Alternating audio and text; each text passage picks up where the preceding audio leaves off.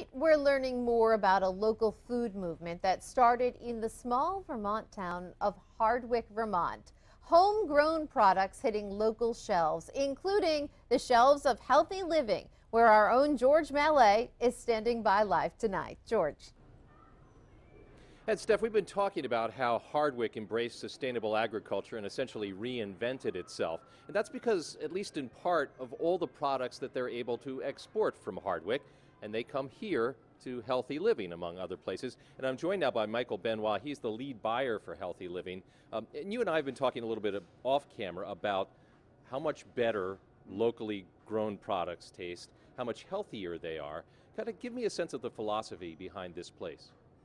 Well, we really want to have the freshest, most local produce we could possibly get. And so we're sourcing from farms all over the state. And a lot of the products that we sell every day were picked or harvested day of and brought to us by the farmer themselves that day, and which is a very huge difference compared to traditional grocery stores where those products are housed for various periods of time before they even reach the grocery store.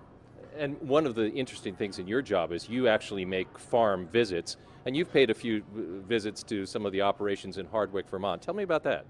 Yeah, I've been to High Mowing Seeds, Pete's Greens, Hazendale Farm. I've been to Vermont Soy, where they make a lot of different products that we sell, including the tofu that we serve in our hot bar every day. I've been to a couple of smaller farms in the area. There's some cheese makers that I've been to visit as well. And of course the Venture Center as well. I saw it when it was just a steel skeleton, and then when it was finished, it was a pretty cool transformation. And we're going to have a feature on that coming up. Now, one of the things that I know you all are excited about here at Healthy Living is the fact that you can now buy your local apples using your Apple Pay method, using your iPhone. Tell me a little bit about that. Well, we're just always trying to innovate, and we wanted to be first to the market in the supermarket industry around here, and we're just trying to find ways to get these really great products in our guests' hands easier. All right, that's Michael Benoit. An interesting juxtaposition. We're talking about natural, organic, and we're talking about buying it with your iPhone, Steph. How's that for cool, huh?